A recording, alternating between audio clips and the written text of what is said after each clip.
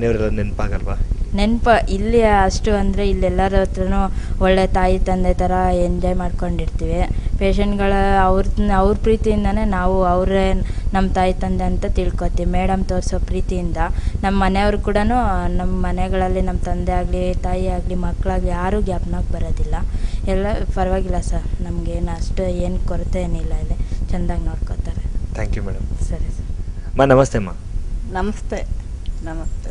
ನಿಮ್ಮ ಹೆಸರು? ಜಯಲಕ್ಷ್ಮಮ್ಮ. ಎಷ್ಟು ವರ್ಷ ಆಯ್ತು ಇಲ್ಲಿಗೆ ಬಂದು? ಇಲ್ಲಿಗೆ ಬಂದು 1 ತಿಂಗಳ ಮೇಲೆ ಆಯಿತು.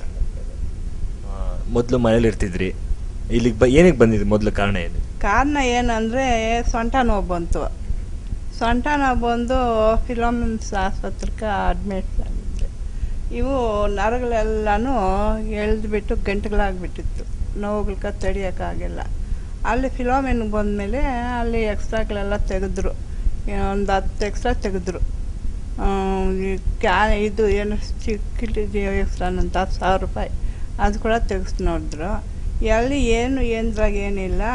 ಬೆನ್ನಾಗ ಮಾತ್ರ ಮೂಳೆ ಅಷ್ಟು ಬುಗ್ಬಿಟ್ಟದೆ, ಬಿಟ್ಟದೆ. ಅದ್ರ ಹಿಂಗಾಯಿತು ಅಂದ್ಬಿಟ್ಟು ಇಂಜೆಕ್ಷನ್ ಮಾಡಿದ್ರು. ಮನೆಗೆ ಕರ್ಕೊಂಡು ಹೋಗ್ತೀವಿ ಅಂದರೆ ನನಗೆ ನೋವುಗಳಪ್ಪ ಮನೆಯಾಗ ಇರೋಕ್ಕಾಗಲ್ಲ ಅಂದೆ. ಇದು ನೋಡ್ಕೊಂಡು ಬಂದಿದ್ರು ಹಾಸ್ಪಿಟ್ಲು.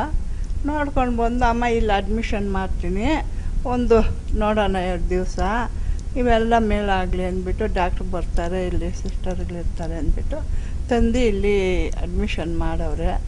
ಇವಾಗ ಅಷ್ಟು ನೋವು ಕಮ್ಮಿ ಬಿದ್ದದೆ. ಇನ್ನೂ ಸರಿ ಇಲ್ಲ. ಕಾಲಿಲ್ಲ, ಇದು ಕಾಲು ಹೋಗ್ಬಿಟ್ಟದೆ. ಕಾಲು ತೆಗೆದುಬಿಟ್ಟವ್ರೆ ಶುಗರ್ನಿಂದ. ಇದು ತೆಗೆದುಬಿಟ್ಟು ಇನ್ನೇನು 5-6 ವರ್ಷ ಆಗೋಯ್ತು. ಆಮೇಲೆ ಈ ಕಡೆ ಕಾಲು ದಿವಾನ್ ಮೇಲೆ ಕುಂತ್ಕೊಳ್ಳೋಣ ಅಂತ ಹೋಗಿದ್ದವಳು ಬಿದ್ದೋಗ್ಬಿಟ್ಟೆ. ಹಿಂಗೆ ಅಲ್ಲಿ ಅದ್ರಕ್ಕೆ ರಾಡ್ ಹಾಕವ್ರೆ.